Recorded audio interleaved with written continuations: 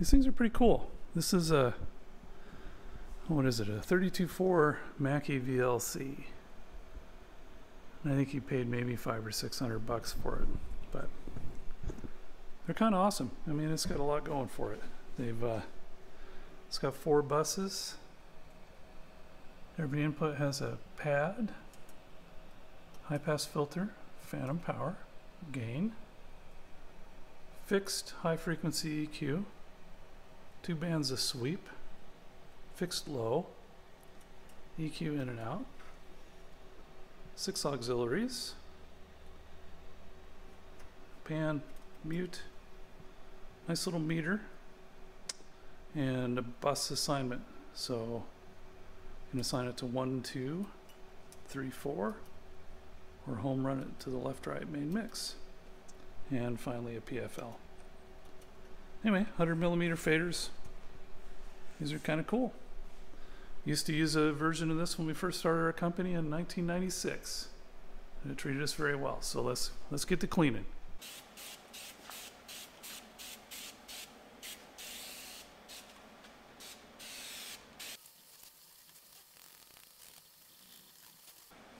You know, I can tell this came out of a church. There's coffee stains everywhere on it. You know, if it was a festival mixer, it'd be barbecue sauce, but it's coffee, so we know it was a church. Next step we're going to do here is I got a little bit of specialized fader lubricant and cleaner. We're just going to give these each a little shot of that. Not much, just a little.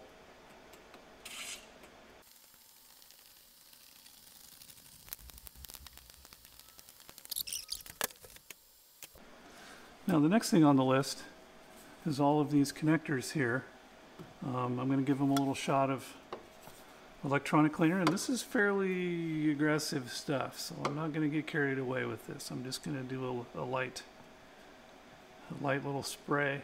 One of the things that can go wrong with these is the inserts have a switch in them. They're normally closed, and when you push a connector into it, it opens a little switch in there. And a lot of times those switches will kind of go bad, so, well, not really go bad, but they'll just get dirty. So we're going to hit them with a little bit of this. Hopefully that'll clean them up, and then we'll hit all the XLRs too. So that when he plugs this thing in, hopefully it'll be noise free and everything will work. So we'll do that.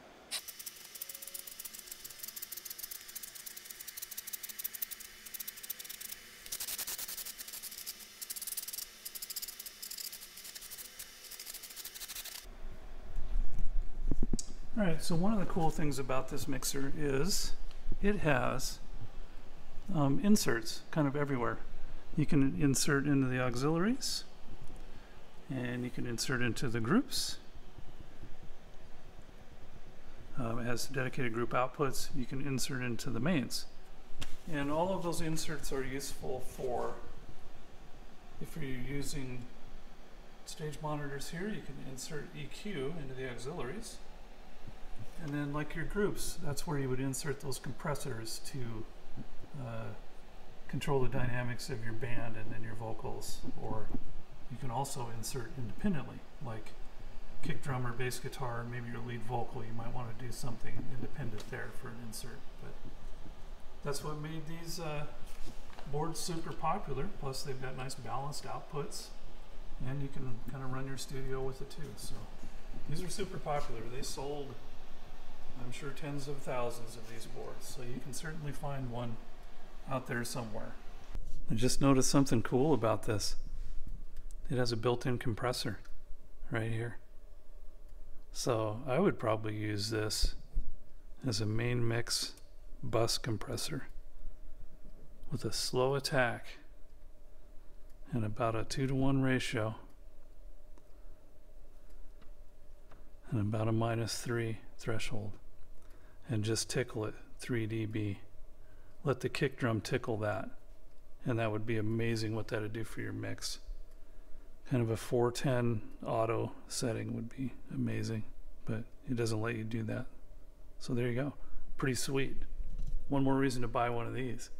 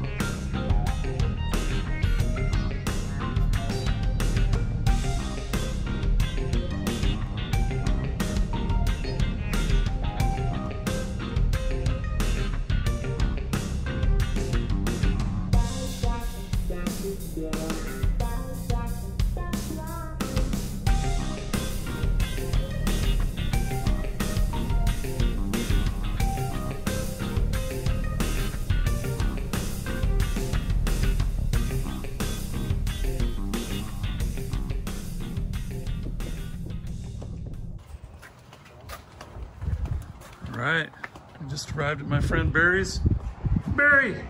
Gary! You really do got a face for radio. Today's project is we're going to put together, he's building a studio in his little front room right here. We're going to put that, we're going to help our friend Barry put this together.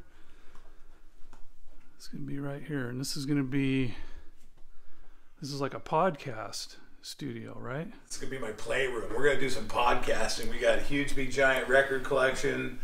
We got lots of friends that have been in the radio and music industry for a long, long time. I think it's going to be kind of fun to sit down and, you know, play some music and hear their stories and just have some fun with it. All right, let's get to work.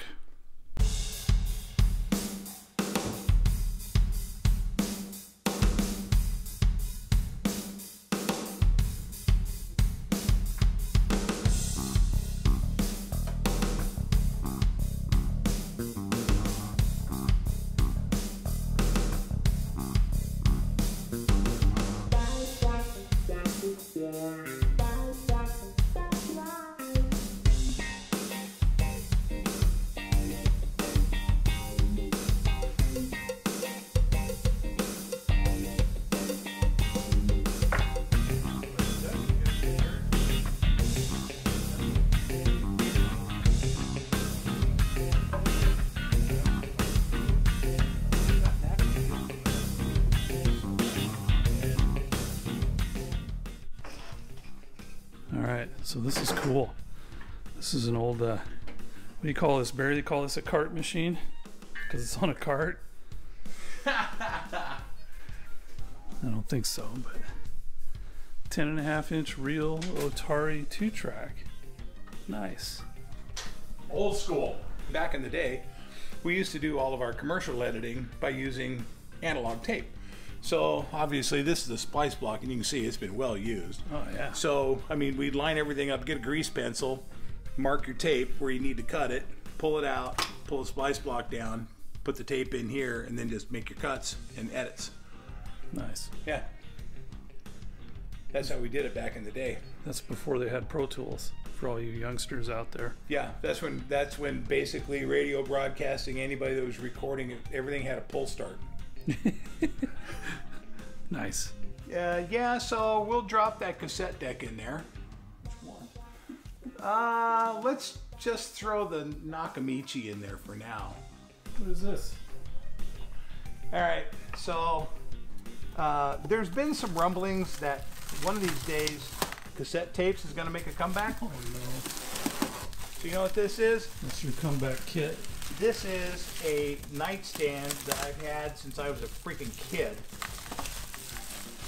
And this has just about every mixtape I ever did. And also Lon Martin did. This is like 1980. So we used to dub our albums to cassette and then play them in the cars. Sure. But then I've got like mixtapes. Barry, all my mixtapes got stolen. I have. One by one. A mixtape, it would get stolen. That was the roots. Yeah, these are all mixtapes from when I did as a kid. Very nice. Yeah.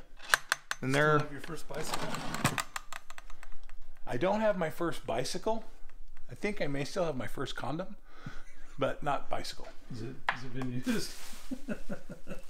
No. No. It's a good thing to keep. It's in my wallet. It's know, dusty and covered in cat hair. You know those time out, right? Exactly. Yeah, so this one and this one, they just sit right up on top of there. And we put it in the power strip.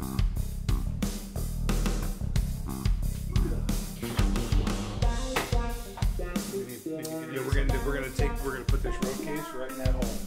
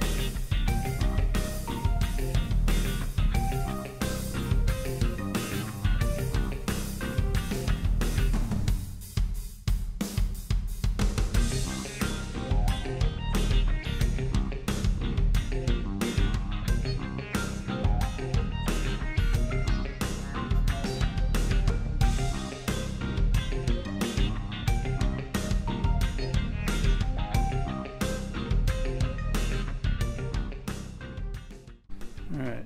So you see, Barry, here's the thing. Those 266 XLs, so those are compression, and those are kind of nice. And what you can do with those is we can route those like right into these submasters. Okay.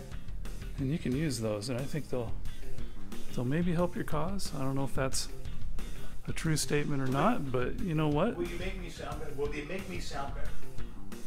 They'll make you sound different. Oh, there we go. They'll keep any, like, if you push a little too far on a fader or you drop a needle too hard, they'll kind of soak that up. Yeah. They're just compressors. All right. But they're pretty good ones, and you know, you own them, so there you go. Well, then